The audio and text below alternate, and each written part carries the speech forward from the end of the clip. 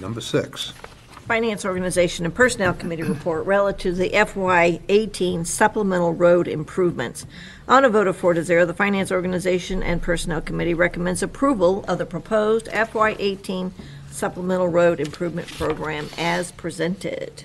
Councilor Greenwald. Thank you, Your Honor. Move to carry out the intent of the committee report. Second. It's been moved and seconded. Councilor Greenwald. Thank you, Your Honor. Don Lucier, our city engineer, came to us with some very good news. There's a state bill that passed regarding some excess money in the gas tax that is going to bring Keene $417,000 for new road improvement. Also, there's $258,698 left over from some 2014 and 2015 projects. So a total of $676,000 is available for some additional road improvements. Running down the list briefly and quickly, Gun Road, Red Oak, Water Street, Beaver Street, Winchester Street, Island Street, Optical Ave, and Eastern Ave will see some unscheduled work. This is in addition to $2 million that are already scheduled for next summer. What's important with this is that, for one thing, this money has to be used for road use and used for new projects not already in the budget. So Finance Organization and Personnel Committee got really excited about this. You know, this is not additional tax revenue. We're actually getting something from the state, believe it or not, and recommends that we go forth with this. So just to make it clear, we're going to take 2 major projects scheduled for fiscal year 2019, and we're going to move them up to do them in 2018 using this money as the mechanism for doing it. Yeah. Okay. Councilor Chadbourne. Yes, staff did a great job doing this, and I thank you for that. During the finance meeting, I expressed my opinion that I thought the road was in pretty good shape because it was a rural country road. And I received a call from a resident up there who was speaking on behalf of several residents. And thereafter, I drove the road again, and I saw it differently. And I would have to agree with the residents that it needs work.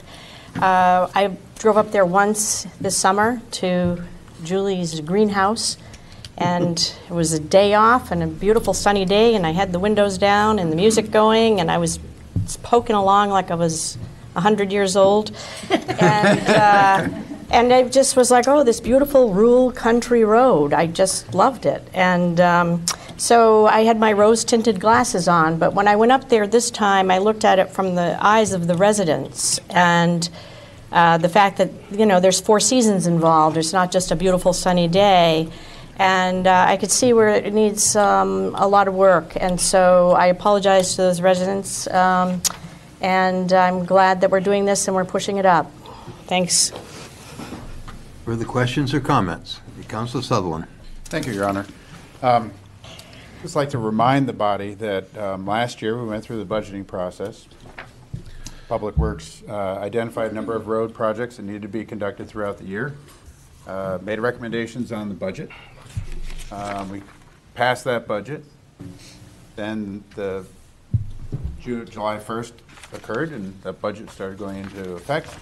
And shortly thereafter, the Department of Public Works came back with a laundry list of additional projects, and the Finance Director identified money that had been found for projects that had never occurred, that we had borrowed money on, that we had been paying interest on since, in some cases, since 2008.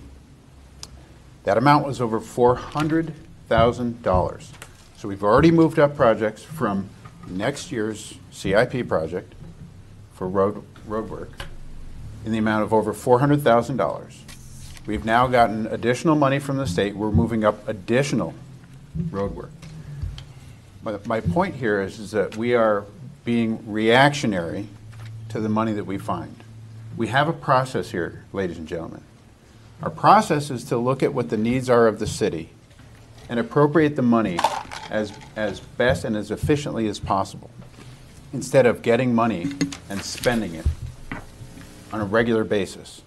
The taxpayers are squeezed in this city. We are on a regular basis hear excuses, and they are excuses, that it's the state is why our taxes are so high, that it's the school board is why our taxes are so high, that it's the county is why our taxes are so high. There's nothing that this body has done this year substantially to cut spending. This is an opportunity to say no, or it's an opportunity to say we will take this off the CIP for next year, and that's it. Add nothing else to the CIP. But we have to stop borrowing, and we have to stop spending. We need to plan better. And this is an opportunity for us to do it. I will be voting against this. This is an opportunity for us to better manage our finances. We are beyond our fiscal policies. Over 14%, I believe it's 14% of our annual budget is spent on servicing our debt. I'm not trying to diminish the importance of these projects. I'm trying to elevate the importance of fiscal responsibility. Thank you. Councilor Sutherland, let me point out a couple of things in connection with this. First off, we are prohibited from using this money for 2018 projects. That is a condition of the receipt of this money. However, by using this money for 2019 projects, and it's going to be a council decision as to whether you want to add projects or whether you want to use this money that is freed up from 2019 to reduce the amount of bonded indebtedness. But that's a council decision. That's not a state decision. That's not an individual decision. But we have that opportunity, if the council chooses to reduce our bonded indebtedness in 2019 by using this money in 2018. This money is not wasted. Councilor Clark. Thank you, Your Honor. I'd just like to remind everybody that there have been several initiatives that City Council and staff have taken forward in the last couple of years and this year to save the city money. The LED replacement for streetlights is going to save us hundreds of thousands of dollars a year in electricity.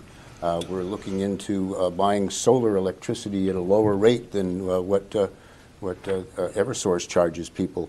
We have a joint procurement initiative with the schools that we're trying to save money. At every level we have staff and city councilors coming forward with ways that we can try to be more efficient with our budget and to save money. Councilor Greenwald. Thank you, Your Honor. I guess I wasn't really too clear as I was presenting this. The leftover money, that $258,000 left over from 2014 and 15, that is money that is committed to road projects. That's part of the bond requirements. The $417,000, this is money from the state committed to road improvement projects. As the mayor said, we have a decision if we want to take these projects off the CIP in the future, we can talk about it. Part of what I didn't say is that these roads, it's a combination of maintenance and also preventative maintenance, some seal coating, some things that are going to preserve the life of the roads. If we can catch the roads as they're starting to deteriorate and stop the deterioration, it's a huge savings to the taxpayers. I know this from my own experience dealing with my own parking lots. Seal coating is critical. I cannot afford to replace the parking lots and repave it. I have to maintain it. That is what the Public Works Director brought to us, that a lot of these projects, it's getting us ahead instead of the catch-up. The full repaving of a road, it's monstrous. Look at what's going on Water Street. So I mentioned that there is Water Street within this list. It's not the whole Water Street, it's just from the Eastern Avenue up the hill where the Public Works Department did some patching and shimming and this and that, so that next spring, when the whole thing gets its final coat, it's done. And I don't expect that we'll see Public Works doing any paving on Water Street for a good number of years. For the first time, we're thinking of getting ahead. It's an advanced plan, and I commend the Public Works Department for coming up with this and not just crisis management of roads. Councilor Sutherland. Thank you, Your Honor, and thank you for that additional information. I suggest that we vote against this and take more time instead of talking about it later.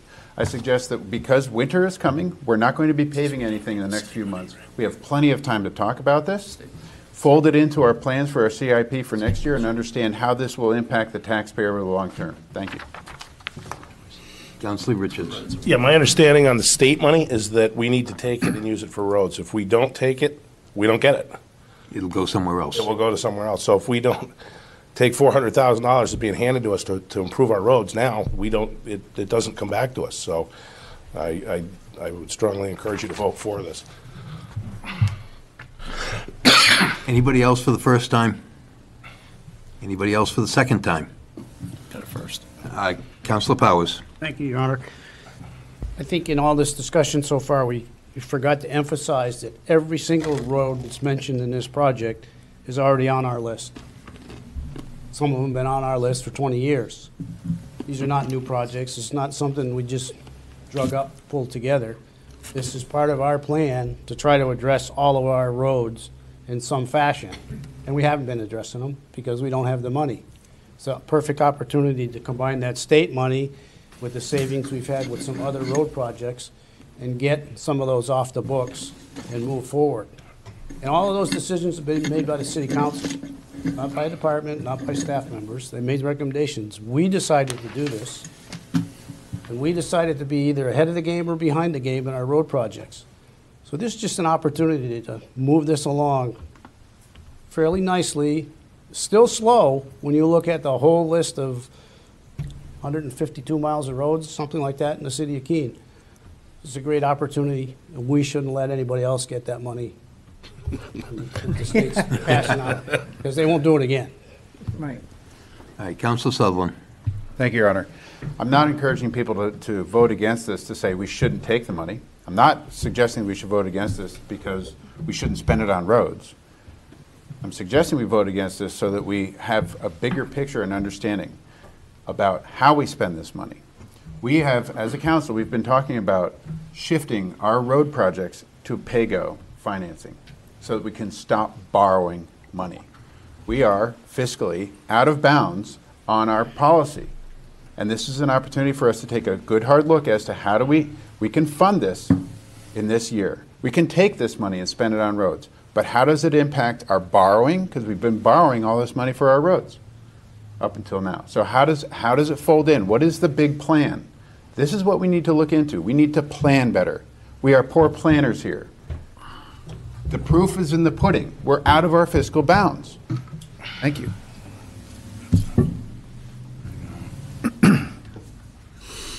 Okay, are there any further questions or comments? Seeing none, are you ready for a vote? All those in favor?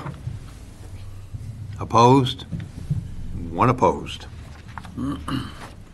Spend away.